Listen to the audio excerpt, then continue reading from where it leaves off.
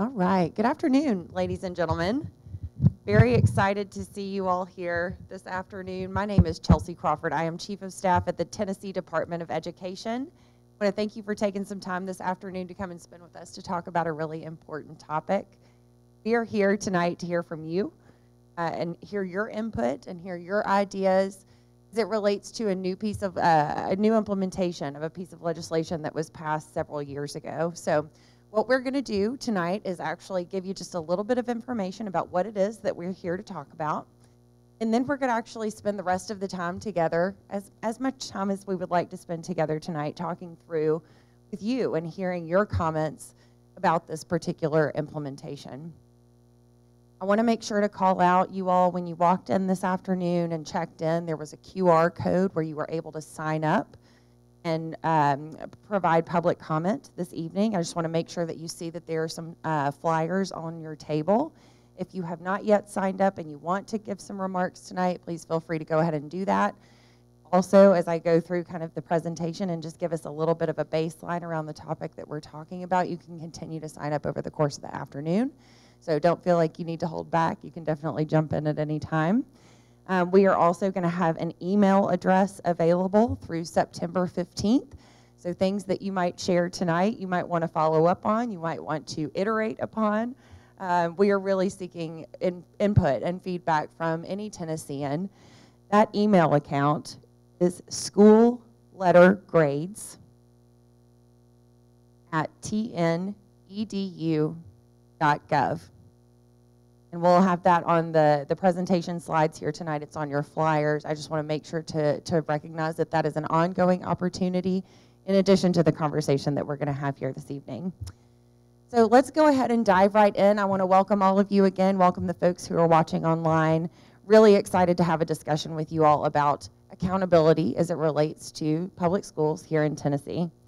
So when we think about this particular topic, I mentioned earlier that we are on track to implement a piece of legislation that was passed years ago.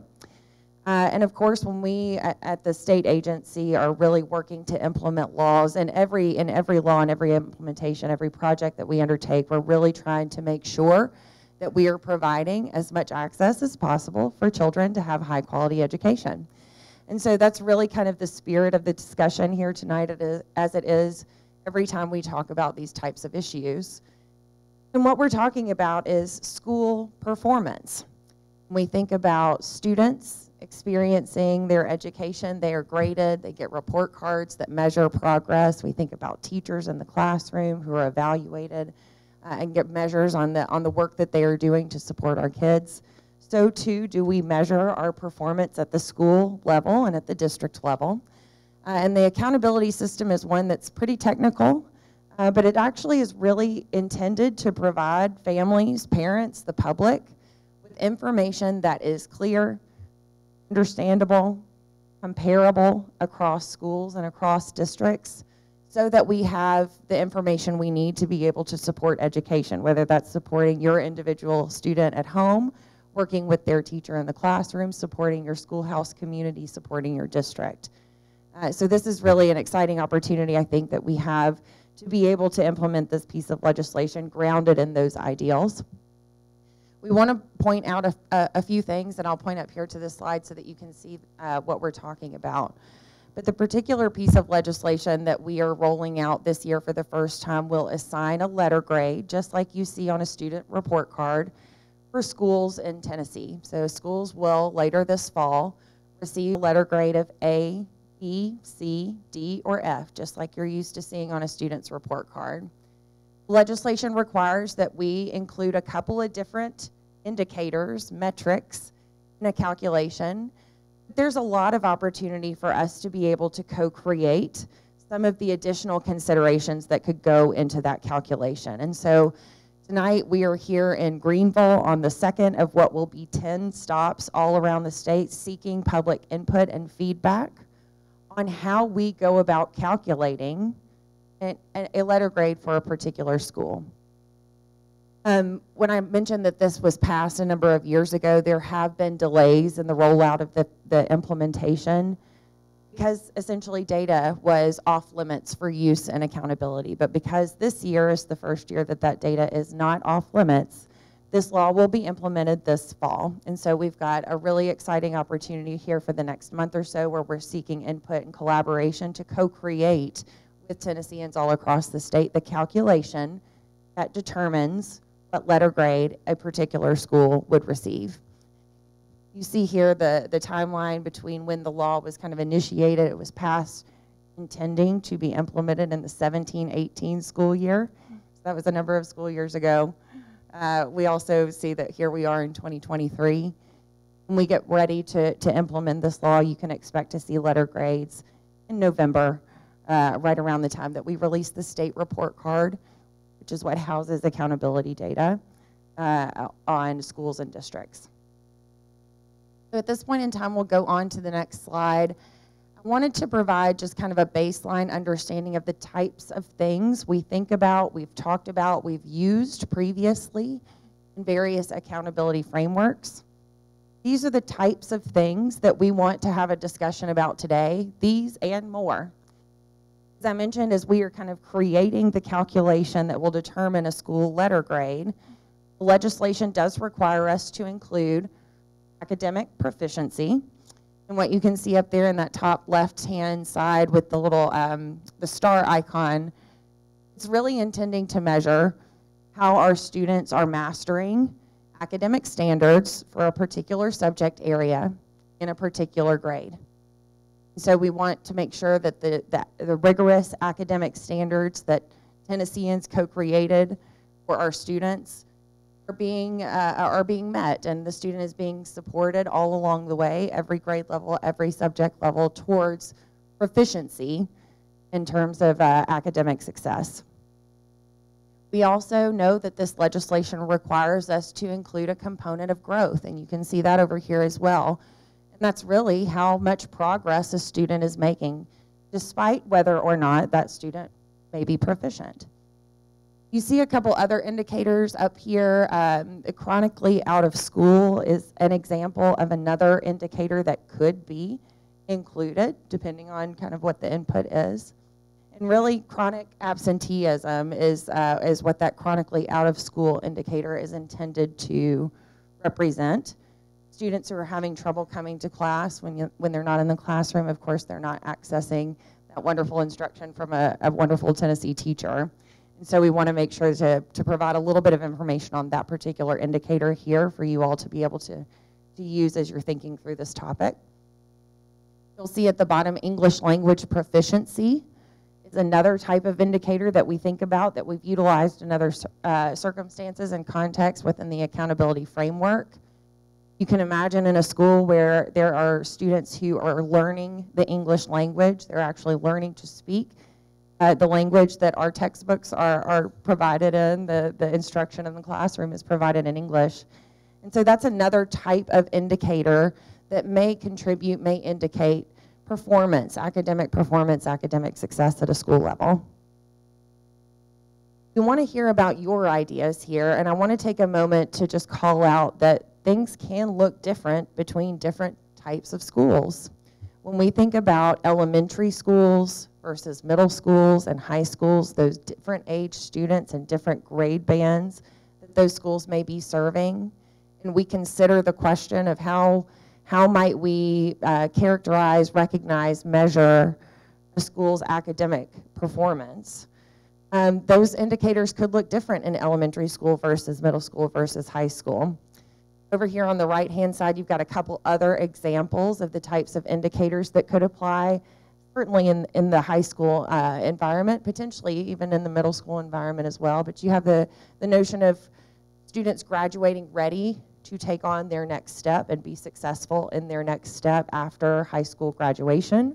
We want to see not only do they walk across the stage at graduation night and senior year and be receiving a high school diploma, but we also know that we want them to be ready for their next steps, whether that's college, career, or military, some other pathway that a Tennessean might want to choose to provide for themselves or their family. Here's some indicators that we think about in the high school space. it's going to be interesting, I think, and we would love to hear from you all about types of indicators for elementary versus middle versus high school. Should there be considerations?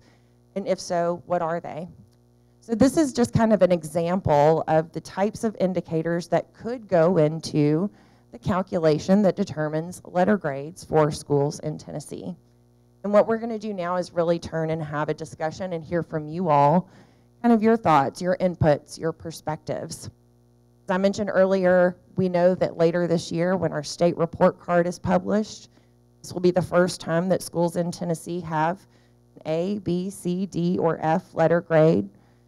And I want us to think from a parent, a family member's perspective. You know, if you go on that website and you see your particular school with your principal name, and you've got lots of information about the students that are in that particular school, and then you see the letter grade, what should that A letter grade signify? What should a B letter grade signify? Those are the types of things that we want to discuss here this evening. So the next section of this event, this town hall tonight, is really a group dialogue, and it's public comment from you all. I am going to read through a number of folks who have already signed up to speak, and I know I've seen some of you kind of signing up as we have gone along here.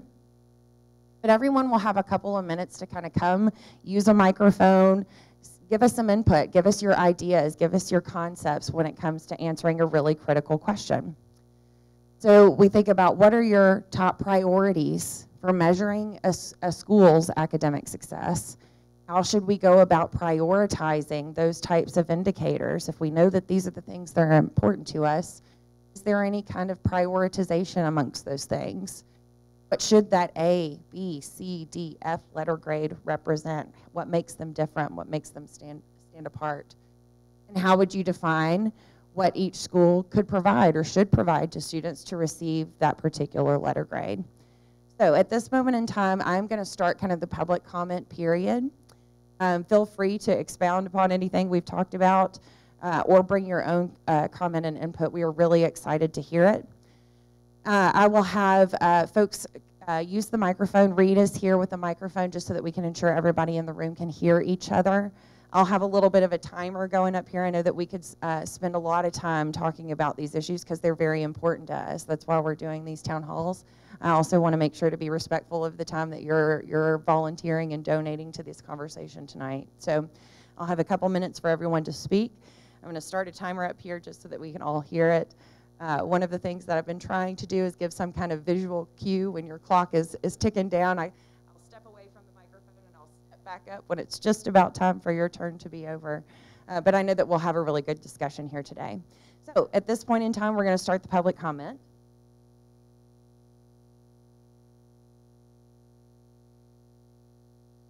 And this evening, it looks like there is a Nancy Brawlin who has signed up to speak. Yes, ma'am, I see you right here.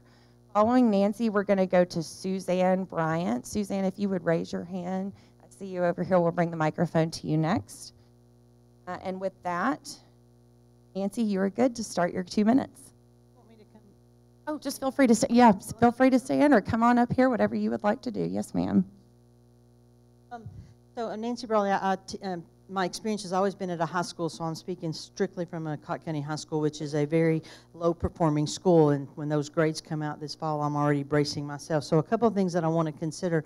Number one, as you all know, the TVOS have been come out, and it's basically only on numeracy and literacy. Can there be some, our biology and our U.S. history and other scores do just as well? Can we not somehow compute those into that accountability? Because if the state is paying for this EOC testing, it ought to count towards our success instead of just ELA and math.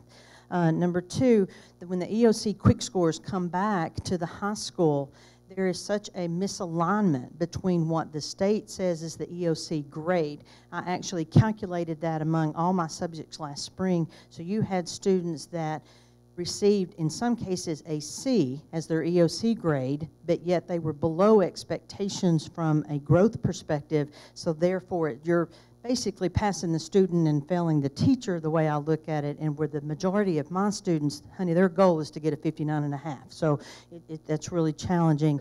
The other thing is, somehow can you take in the socioeconomic ability with your students. I mean, we're a Title I school. We've eaten free for years now. I mean, it's what I deal with as an administrator on a daily basis about no internet, no pens, the foster care situation. I mean, it's just insane. So somehow that has to be accountable when you're not talking about being in with a two-parent home, that somebody's at home making sure things happen. The other thing is, I don't know how you account, but at the high school level, in our situation, about only 30% of our teachers are what we call tested teachers. So when you have your CTE teachers and your gym teachers and your art teachers, it's really difficult. How can you measure their success some way in this grade so that it counts as well? The staffing issues, everybody's facing those now. In our math department, every math teacher is teaching full 8 blocks. One is teaching 7. We had 2 positions open, 0 applicants, and so they, you stepping back?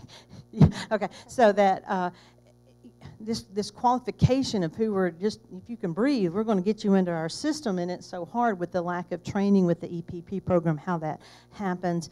And then that whole 95% attendance regarding if you're if you don't even test 95% of the kids. I mean, it's crazy. You have them coming in, and again, our kids, they're just going to take it, particularly the ACT. At the high school level, again, I know it's quarantine, we're way down there. I'll just put it like that with the ACT composite. But again, you're just telling the kids they have to take it to graduate. There's no minimum score for them for an incentive ways that, so we really do need to think about that. And the last thing about testing lengths, I don't know if that's going to be part of our success, to grade academic success. I totally get that. However, when our ELA test alone at the high school is longer than the entire ACT test, something's screwed up. When you're talking about doing instructional times where that's concerned, it's unbelievably frustrating, especially when whoever's legislator's kid didn't have enough time and they passed that law for the extra time. And, okay, we can't do that on the ACT. We shouldn't be doing that at the high school level at all. And then finally, when you start measuring success from a grade level, we as educators, a best practice is to differentiate among your students. This type of accountability in this grade level does not differentiate among schools whatsoever. So with that, I think I've said enough, so I'll sit down. Thank you. Nancy, thank you so much for your comments. I can tell you've been thinking about this a lot, and I appreciate you kicking us off with a strong start here this afternoon. Next up, we have Suzanne Bryant. Following Suzanne is going to be Mr. Steve Starnes and Steve Hussey, so we'll bring in the microphone here in just one moment. And with that, Suzanne, ready for you anytime you're ready. Hello, I'm Suzanne Bryant. I'm the Assistant Director of Schools for Instruction for Greeneville City Schools. And I really want to think about the model with which we measure schools. First of all, there is a calculation for letter grades, and it's been in place for many years, even though it hasn't been implemented. So this would be a change in a calculation to data that we've already accumulated, and it's kind of like changing the rules in the middle of the game. So I would suggest any change would be going forward and not backward. But grades should be based on growth. When you look at a school and you look at just a measure of achievement, that's not measuring the school effect or the teacher effect on student learning. That's measuring sometimes where the students come in. Sometimes the school effect could even be negative, and that's not shown if you just look at achievement. So achievement should be, letter grades should be based on growth in both proficiency and in TBAS, because TBAS really measures the effect of that teachers and schools have on students. But I've also heard rumor that possibly that you're looking at just the absolute value and not AML growth, and to me that's the worst thing you could possibly do, because that's not looking at any kind of school effect on a student. That's basically measuring socioeconomic level. But our teachers and our students work really, really hard, and we grow students every day. And we have multiple measures to show that we grow students every day. And that letter grade should be based on the work that we do with students and how we grow students, not how they come to us, but how they grow in our district. And if you just measure growth in proficiency levels, then your proficiency levels need to be adjusted. Because if you look at the approaching band, that approaching band in third grade literacy is anywhere from the 30th percentile to the 67th percentile. So I could grow multiple years within that band of proficiency, and I'm still not going to get to on track. So, or met now, the new word. But making sure that we are looking at student growth, not just in proficiency level, but giving that incremental growth calculation with TVAS and other measures, I think is really important. And also, giving schools a letter grade just based on achievement gives the public a false impression, either positive or negative, of the effect that that school has on students. If I'm a parent, I want my student to go to a school that's going to take them from where they are and grow them. And that's the measure that should be used in determining letter grades. It should not be how your students come in or just a single measure of achievement, and certainly not the absolute value of achievement.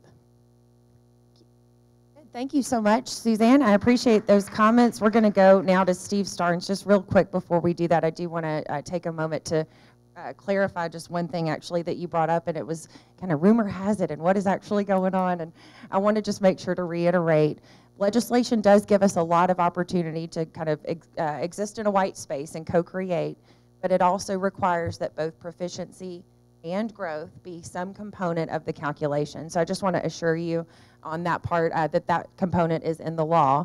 And yes, we are communicating kind of over the course of these town halls and public comment period on what other indicators should be there. Yep. Yes, ma'am.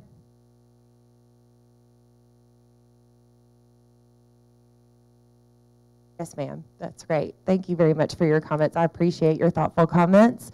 Steve Starnes is going to be next. Director Starnes, we appreciate you signing up. Next is going to be Brandy Shelton. Brandy, if you could just raise your hand. I see you over here. We'll bring a microphone to you next. With that, Director Starnes, please go ahead. Thank you. Steve Starnes, Director of Greeneville City Schools. And back when in 2016, when this law was originally passed as Public Chapter 680, the way that happens is once there's a public chapter, then that affects Tennessee state law.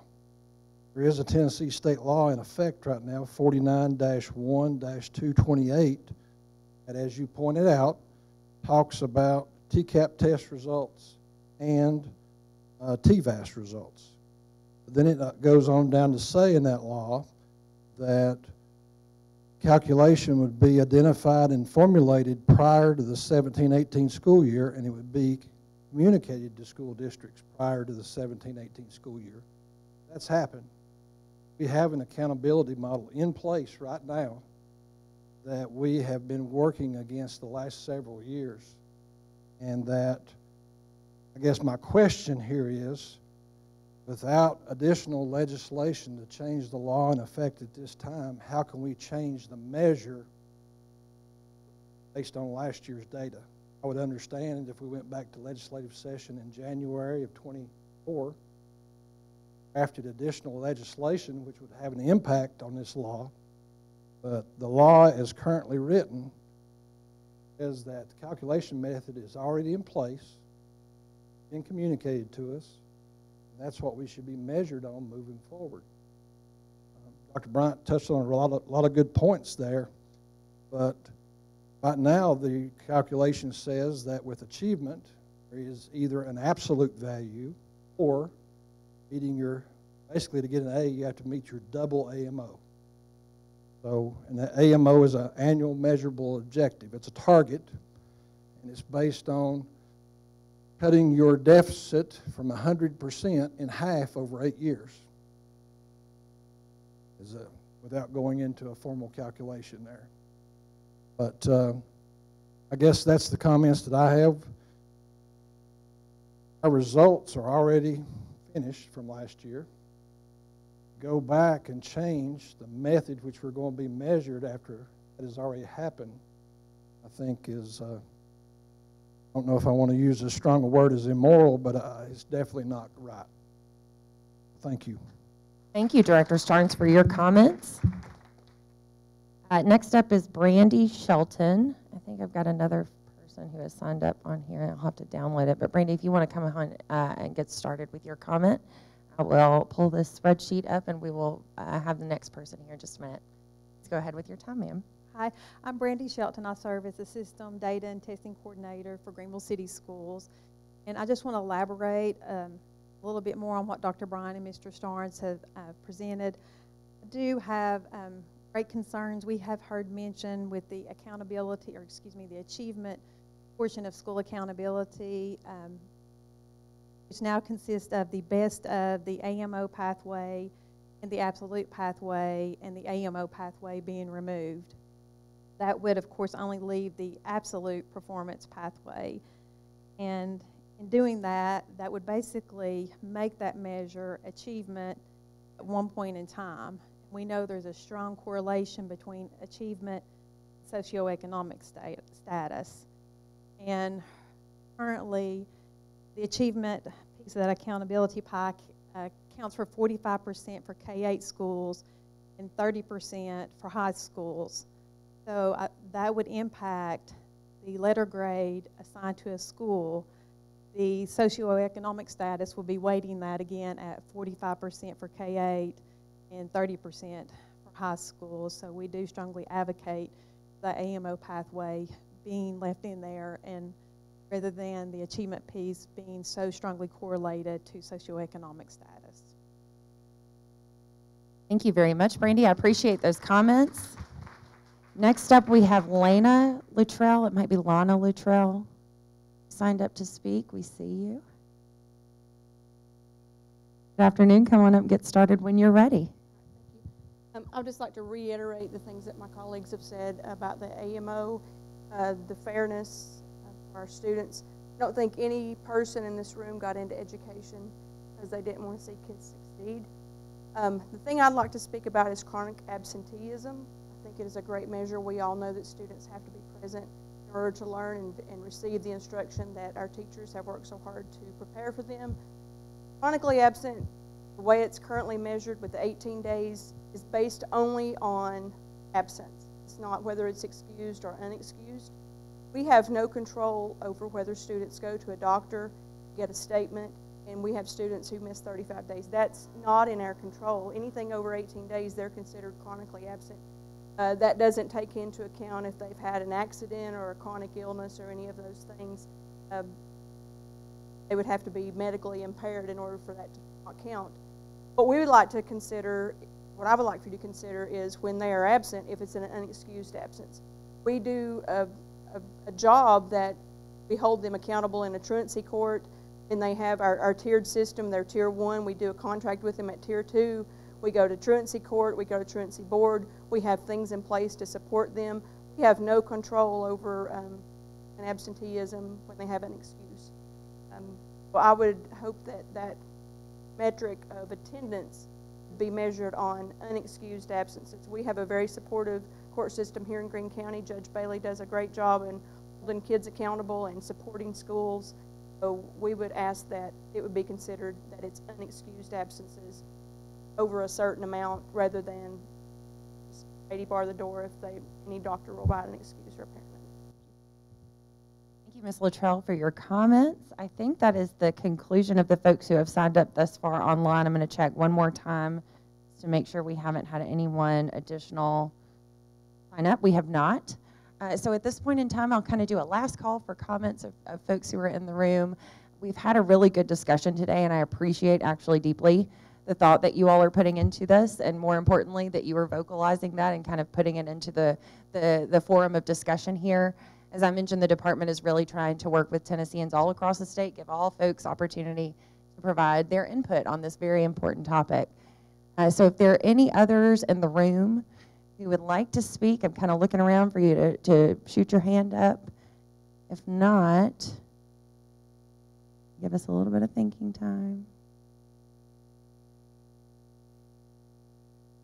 All right, I think that's going to complete the list of folks who would like to sign up to speak. I do want to put a slide up with the email address to remind you all of the opportunity. You can send everything that you've shared with us tonight is kind of on the books and in consideration, of course. You can send us more. You can send us new, additional feedback at any time. That is going to be available through September 15th. Encourage you all to take advantage of that opportunity, spread the word, kind of get your folks to be aware of the opportunity to engage here, because as I mentioned, later this fall will be the first implementation of this piece of legislation where we see on a report card, school letter grades, kind of going live for the first time. So we want to be very intentional about how we're co-creating this together. Again, that email account is schoollettergrades@tnedu.gov. All right, folks, I want to thank you deeply for your time this afternoon. I appreciate it. I'm definitely looking forward to receiving more public comment from you. Thanks for having us here in Greeneville. We'll look forward to continuing the conversation.